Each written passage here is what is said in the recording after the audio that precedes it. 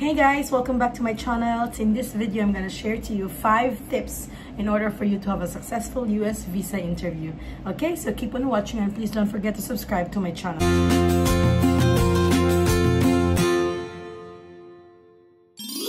First of all, there are different kind of visa. So one most common is the tourist visa.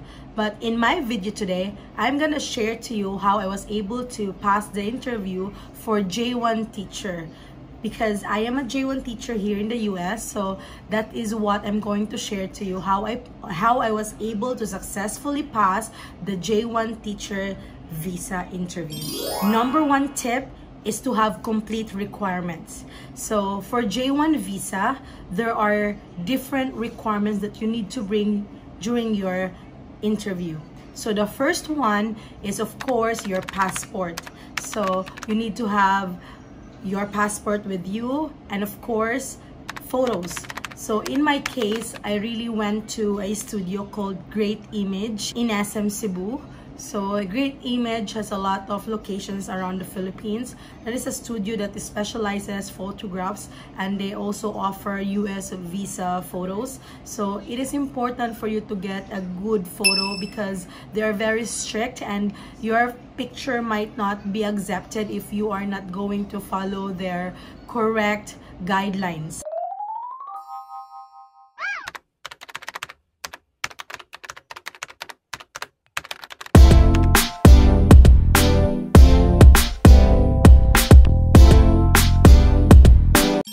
After completing the DS-160, you need to go to BPI to pay for your visa. So as I mentioned before, there are different kind of visa. So for J1 teacher, you need to pay $160 for your visa.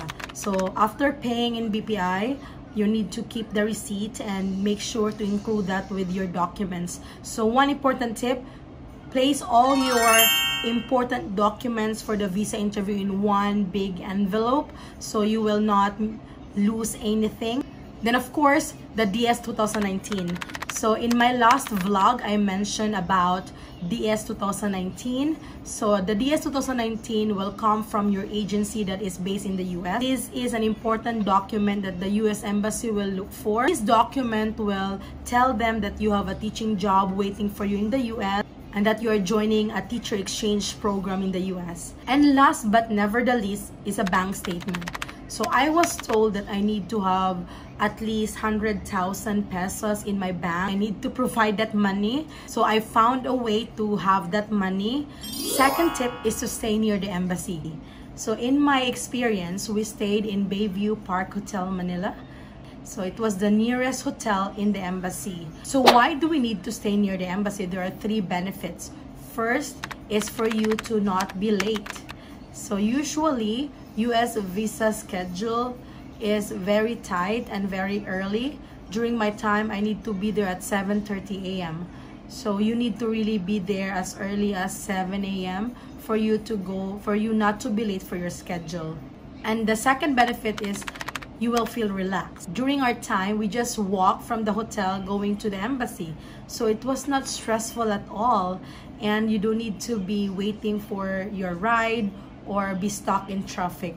So that is one important thing. You need to be stress-free before your interview. And the third important reason why you need to stay near the embassy is when you accidentally forget something. So there are cases like that you forgot one important document or you forgot your passport. So hopefully that will not happen. As I said, put everything in one plastic envelope.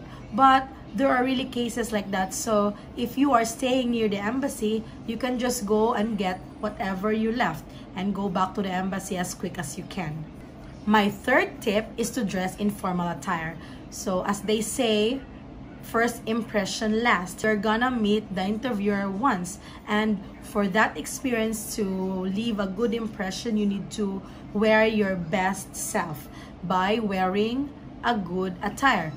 Not just the best, but it should be good and comfortable. What I'm saying is, do not wear something just because it is trendy and fashionable, but you are not comfortable. First thing you need to consider when choosing your attire is comfortability, because you will be lining up in embassy. It's not like you're gonna go there and do the interview immediately. No, you're gonna be lining up, and most of the time you will be standing. So my advice, if you are not used to wearing heels, just don't do it. So there are lots of nice shoes that has no heels, but still it looks elegant, and most importantly, it is comfortable. So for your dress, there are lots of comfortable dress, but it's still elegant. That is just a tip from me, guys. So just be comfortable with your attire. So the keyword is comfortability and elegance.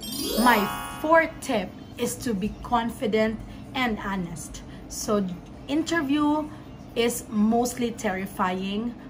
Personally, I'm always scared when I will have an interview. It feels like you need to really say the right word, but that is not really the case. So the more you sugarcoat your answer, the more it will show. So make sure that the interviewer will find you sincere, and just say what is asked and avoid telling irrelevant information. Straightforward, confident, and honest are the three important things you need to do when doing interview, because the interviewer will surely see if you are sincere and if you are telling the truth.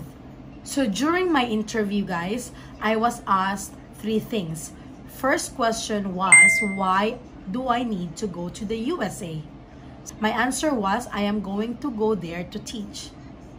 And then he followed up with, what level are you gonna teach?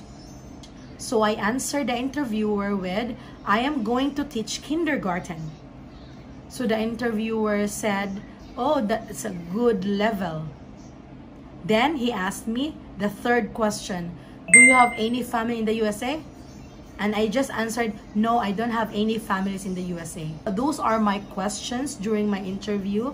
And I know it's different for everybody. So other teachers might get more questions, or other teachers might get the same questions like me. So it really depends, guys, on who's interviewing you.